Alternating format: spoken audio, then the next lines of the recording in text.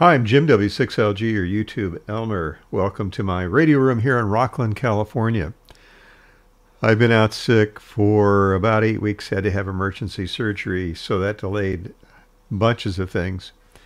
And I'll cover that in another video. The medical issues involve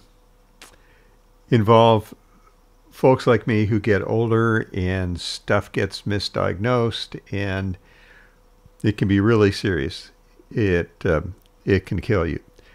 But I'll talk about that in another video. In the last video, I was I was doing the Zoom 2000, and towards the end of that video, the pain got to be 10. I couldn't walk, so I was rushed to the emergency room right away in a car, and had surgery several days later. And I'll explain that subsequent. But don't ignore things and don't take no for an answer. I'll let it go for that. This video is about surgery. No, not surgery, but surgery on coax cables. And I did some surgery.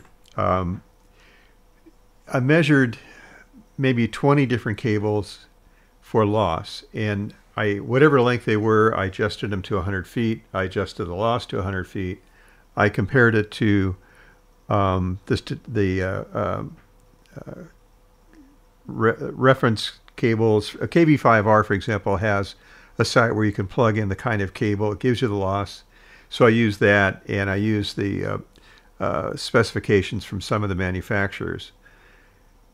What I found was that if water got into the cable, it was crap, just terrible. It had no use at all.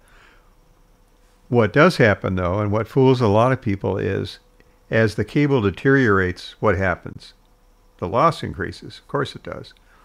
If the loss increases, what happens to the standing wave ratio? What happens to the SWR? So pulse goes out, comes back. As it comes back, as it goes out and it comes back, it's attenuated twice.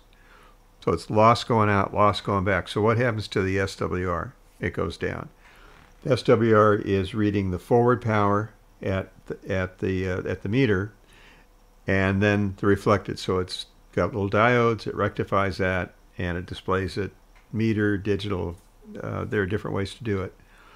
But as the cable becomes lossy, the SWR looks better, and a guy can say, well, geez, I've got the whole 40-meter band with my dipole.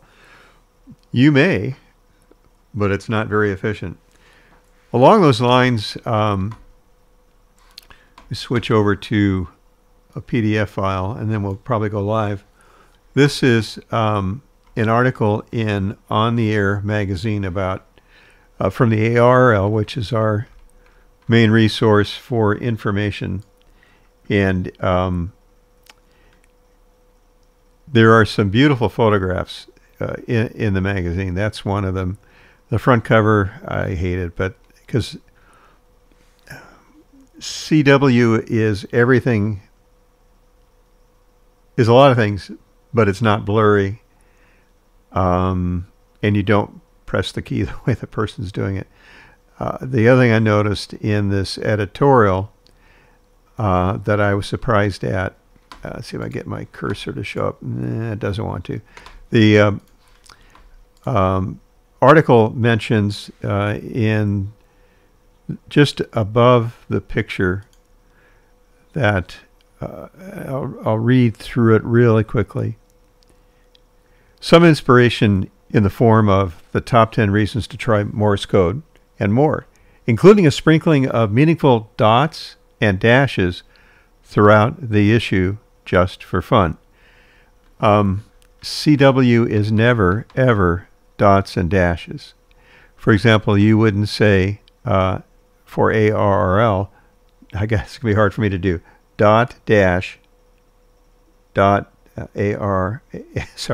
dot dash dot dash dot dash. I can't do it. And the reason why I can't do it is I was trained, and everybody I know who operates CW, they would never say dots and dashes. That's being nitpicky, but here's why. Always, always it is dits and DAWs.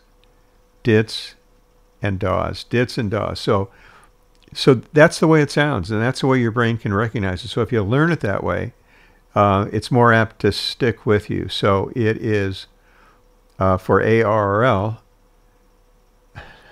not going to do the way they have it, it's da-da. And that's the way it sounds. Da-da. A, did-audit, did-audit, did-audit it, RRL. So always, always, always, never, boy, if you say that to a CW operator, he's probably going to correct you. But the, and there's some beautiful pictures of homemade keys of various kinds, and they're gorgeous. Guys have done just an incredible job in building it. So here's the article that we're going to refer to, and in looking at it before I went live, I found a bunch of errors, things that I would disagree with. For example, it says if the let me go up a bit, as the cable fails, you'll eventually notice the SWR, standing wave ratio, seems to be rising. Probably not. As it does, RF energy loss in your cable will increase. Well, if the losses increase, the SWR what? It goes down because the reflected power goes down. It measures it going out right at the connector, but it measures the reflected power. So that doesn't follow. And it goes on, if the SWR gets above 1.5, and if it gets to be a short, it could damage your transceiver. It may, but that would be pretty difficult. It also says another thing I very much disagree with. Some types of coax connectors, such as B and C, have a certain amount of water resistance built into them. No, they do not. Some may, some don't. Here's what they recommend, and this is a good recommendation. The self-amalgamating tape. There are various kinds of it. I use stuff that you can get off of Amazon. It's still pretty expensive. It runs anywhere from 50 cents a foot to, I think this is $1 a foot. And this Tamiflex is very good at doing it. They make reference in the article to, in that first paragraph, it says, for this example, and then down it says, we want to splice together using a so-called coax barrel connector. That is not a coax barrel connector. That is a bulkhead connector that's 3 or 4 inches long. A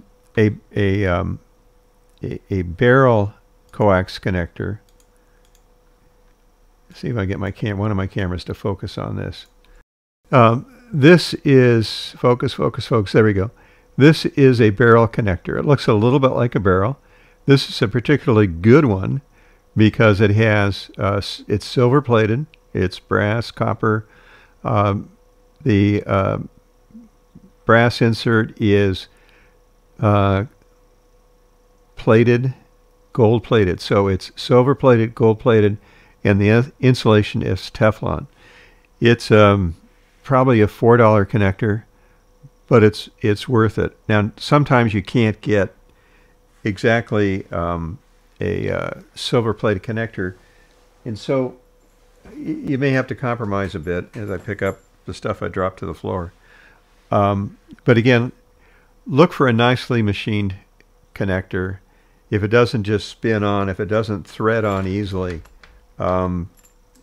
it's not worth using. It's got some mistakes.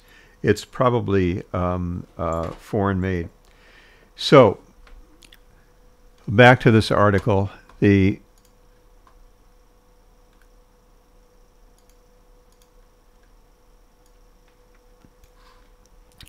So there's a mistake here in that, and it's a small one. Oh, by the way, a barrel connector, if you will, the nomenclature for it is PL258. The connector I showed you is a PL258. You will need some sharp scissors. Do not use that brand of coax under any circumstance. It is garbage, and I've cut these open and I can show you they're just terrible. So don't use that. This is self-amalgamating. Start some distance from the connector and work your way around, which is what they're doing in here, and stretch it as you go, pulling it as tight as you can get it. Now they recommend going over that with Scotch brand tape number 33. The reason for that, they say, is that the Teflon tape will deteriorate over time due to UV. I have not had that happen, but it's probably not a bad idea. And I'm going to show you a little bit different way to do this in just a minute.